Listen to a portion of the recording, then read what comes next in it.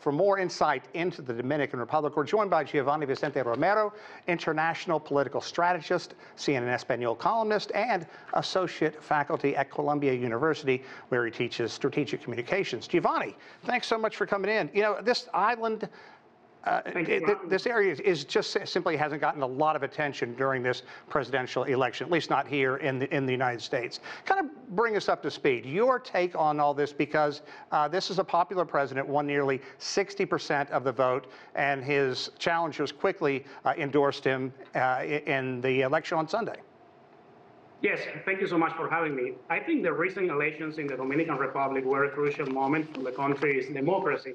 As a political analyst, I was closely following the campaigns and electoral process. I was truly surprised. The results have significant implications for the nation's future. I'm happy to share my insights today. I think one of the most important things here we need to look at is just the implications and future prospects for the Dominican Republic. This government faces some challenges and will need to prioritize some fiscal reforms in the medium term. So if the government is successful, this could lead to progress for the Dominican Republic when we keep in mind that Abinader will have almost absolute power since his party won 70% of the municipalities last February.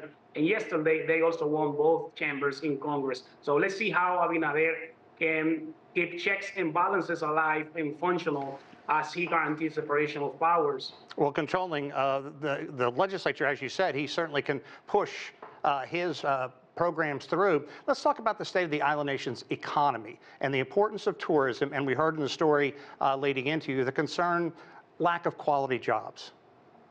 That's true. I think the Dominican Republic's economy is heavily reliant on tourism. Everybody knows that, which accounts for perhaps 11.6% of the nation's GDP. So the country's tropical climate and white sand beaches and other aspects of the country keep attracting attention from visitors, but we've been growing at a rate of 5% for the last few years. This is a very remarkable thing, but should this be sustainable, it's going to depend a lot on how this government handled the situation. So in 1922, the nation's tourism was named the best performing nation post-pandemic. But at the same time, it's important to keep in mind that the country's tourism sector has made a remarkable recovery post-pandemic.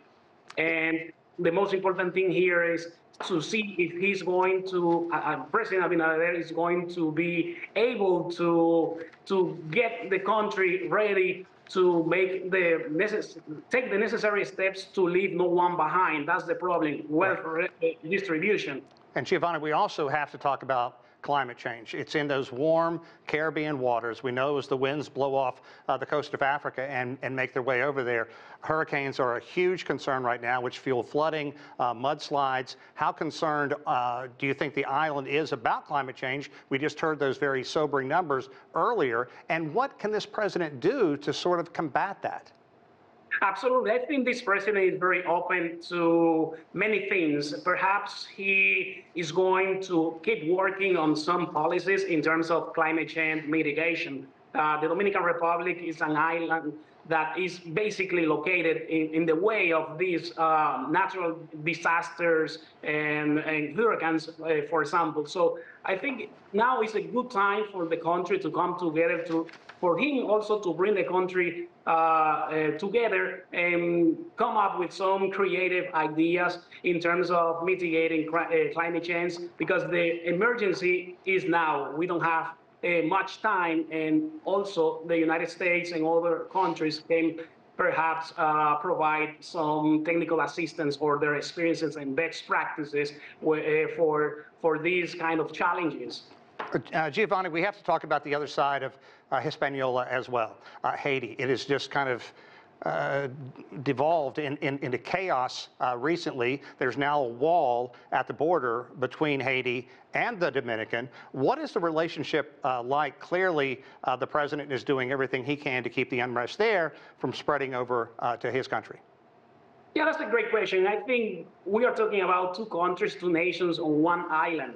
This is a very special case, very unique in the world. And you have, on one hand, the Dominican Republic, which has a more robust economy with a strong focus on tourism, which has helped the country maintain stability. And on the other hand, you have Haiti, which is the poorest country in the hemisphere, the Western Hemisphere. So you have basically two opposite sides of the story here. And Dominican Republic, has a stable political environment, which is a functional government and institutions, which has contributed to its ability to thrive. And that's precisely what Haiti is lacking right now. And the Dominican Republic could do so much if they come together and they sit at the negotiation table and they come up with some ideas in terms of getting some common ground, because it can be a very good strategy, a win-win situation here.